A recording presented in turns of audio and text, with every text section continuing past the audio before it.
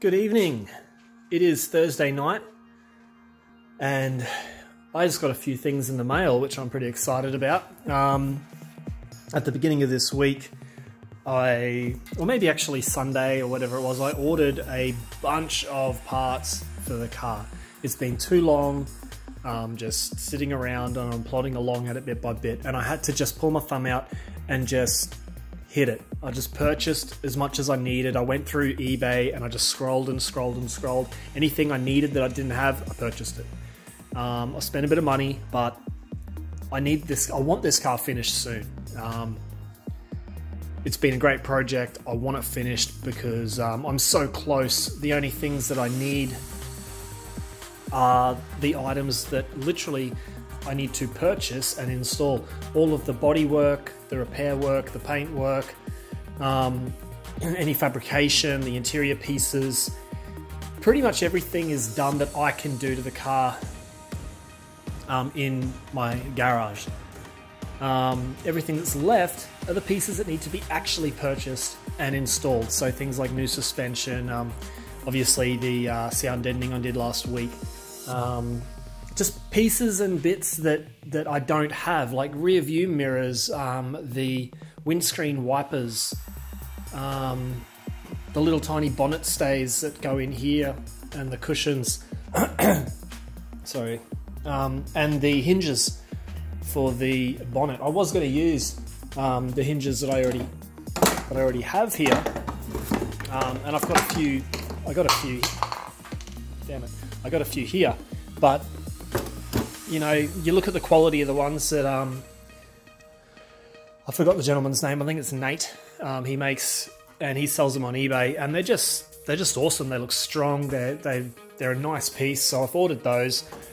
They should get here sometime next week, and then I can put the bonnet on. Now, I've already done a video of repairing the bonnet once.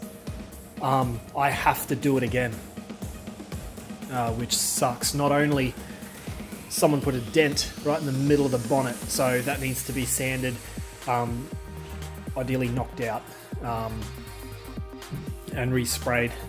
Also, I put the clear coat over the top, and the black paint I used for the GT stripes bubbled up, so that kind of sucked. So that has to be redone.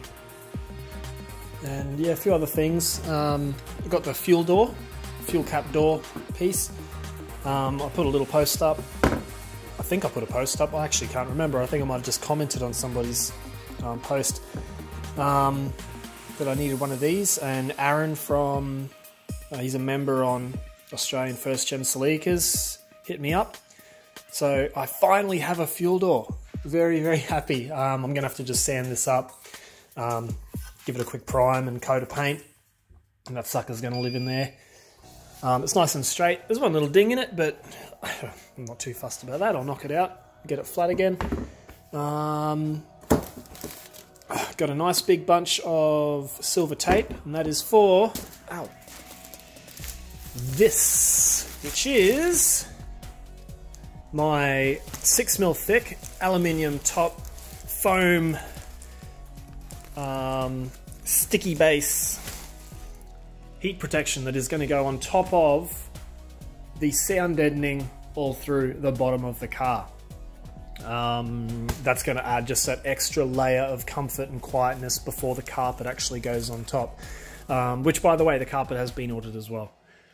So oh yeah, new brake shoes, brake pads on the brake shoes for the rear. May as well put new ones on because I want it to pass roadworthy. That'd be great. Oh, I got some suspension for the rear as well.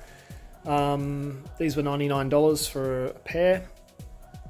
The ones that I have at the back now are horrible, and they are just horrible, so $99. It's just the strut, it's all I need. I'll do a quick video of installing them. Sound deadening's already in, but I do have some left over, so I'll use it up before I put this stuff in. And I got a bunch more stuff, like I said, on the way. So for now, I'm going to go to bed. I've had a big week. I'm not going to do anything to it tonight, but again, in just a short moment, I'll see you, and we'll start probably with that. So I got bored it's still nighttime, I'm going to start putting some of this heat stuff in because I'm just too excited. So what I'll need, something to cut with, something to measure with, the product itself, and a little bit of luck. This is all relatively clean still, seeing as I haven't done anything else in here since laying it. I might just give it a quick wipe down with the rag to make sure that the sticky stuff adheres as well to the top. But I'm just going to again move the ECU out of the way, just clean up some of the wiring that's underneath there, just so I have access to put this heat stuff right up, high up on that firewall, deep down in there. So it'll help keep some of the heat out of the cockpit for me from the engine bay.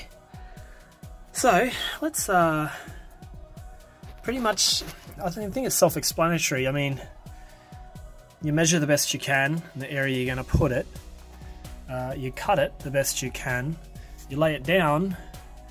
You might need to edit a few things, that's fine, and then you peel off the protective film and you stick it on.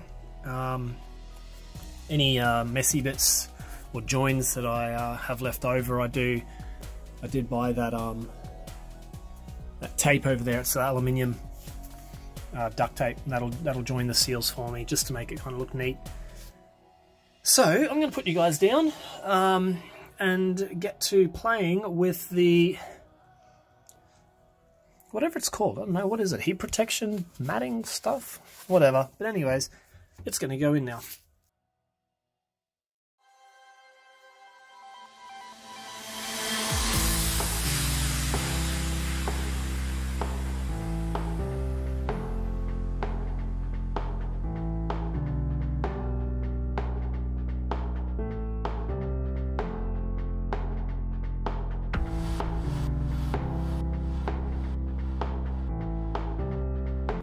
And there you have it, first little panel put on.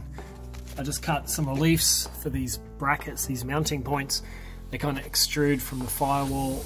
Because I still have to put my aftermarket heater unit in here somewhere, I thought I'd keep these exposed because I'll probably use them as points to make brackets for that actual heater. Apart from that, cut a little hole for the grommet to push through with the wiring for the ECU. That's stuck up against the back wall then, there. So now I'm just going to try and do the other side. Somehow go around, you know, all the pedals and whatnot. We'll see how we go with this bit. But just while I got yous, this stuff, so it's approximately 4.5 meters long by 1 meter, which should be enough for me to do all of my important bits that I need done. It was $66. Again, it's not a branded name, it's just, again, something on eBay, but I think it'll do the job. Now don't worry, I do understand that I did say heat removal or whatever this stuff. I'm just calling it like heat padding or whatever, but I understand that to actually do the job of heat removal, you got to have the hot surface facing the aluminium, ideally. That way it reflects it back. So if I would actually put it on this side of the firewall, it would make more sense to repel the heat from the engine.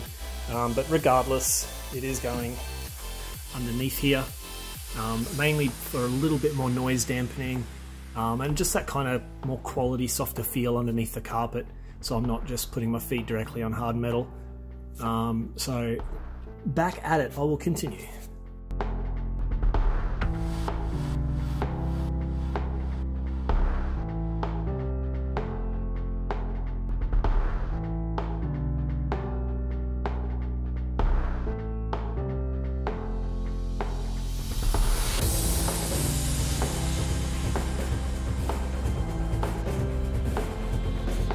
Now there's a, hopefully this is not in the way. There. Now there's a slight gap in between these two pieces. This aluminium tape is going to help out with that. So as soon as I find the right end, I'm going to close up that gap so it looks kind of neat.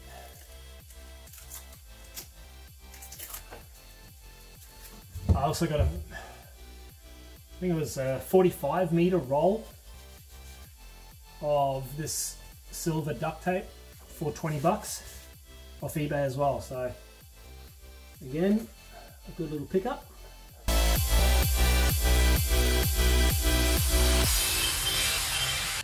Bingo.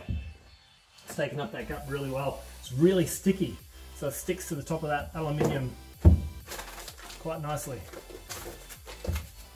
Well, I'm just going to keep plodding away and get the rest of this done. It's the same process: rough measure, cut, edit, lay in place, make sure it's right, peel it off, stick it down, tape it up.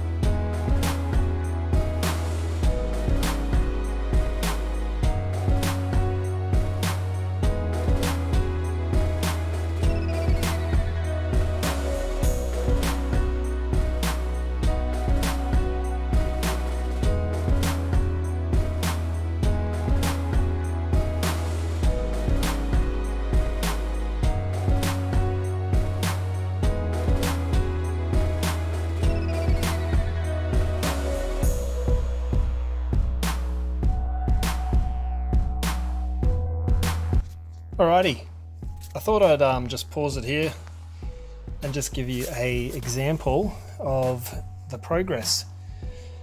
So as you can see, the left-hand passenger footwell is done, ready for carpet. The stuff is going in really good, again for the price, just like the sound deadener. I'm really happy with it. It's easy to work with, even with like the aluminium foil top. It's molding in really well to all of the little tiny bumps and molds throughout the chassis floor. This tape is absolutely awesome. It's ridiculously sticky. When you take it off the roll, when you peel back this protective layer, if you take the whole layer off the piece that you've cut, it'll want to curl up on you and it'll stick, and it's really annoying. So leave a little bit of this on at the end just before you peel the protective layer all the way off the piece. Lay it down, then pop the end off. It makes life a lot easier and it stops it from pigtailing up on you. But, like for example, that there is an aluminium tape line to hide that seal. And so that is literally completely sealed and all stuck down. I am going to continue on with the rest of it, and I'll see you when I'm finished, because I'm sure you get the gist of it. Yeah. So that's the front and rear passenger footwells done, including the tunnels. The stuff's gone on really well again, so no issues. Again, molding really well to the floor pan. The tape's nice and strong. You can't even see that there's like seals. You can see that one because it just overlaid a little bit, but not to worry. Very simple process. Cut out a little groove in this panel so it would slide underneath the holder for the seat. That one there is simply just cut a little square out. There's two seatbelt buckle holes that need to be remembered, or good luck finding them once it's over the top. That's really all that needs to be cut out. A little tiny slot in it here so it can slide through the the handbrake lever, and then I just taped up the cut again. Same principle with the gearbox. But she's gone on really well. I'm super happy with that. I'm pretty certain it's going to make a big difference with the sound. You know, any vibrations or road noise, heat, all that kind of stuff coming through the floor pan for me. And I've still got plenty left, so more than enough to do the boot. Again, in the back here, probably not going to worry about it. Apart from, I'll probably do this back metal piece here behind the seats, but this has got that foam stuck down already. Again, really, really well stuck down on those pieces, so they're just going to stay there. Then again, I might change my mind tomorrow and do it. We'll see. Next step is clean up the mess I made.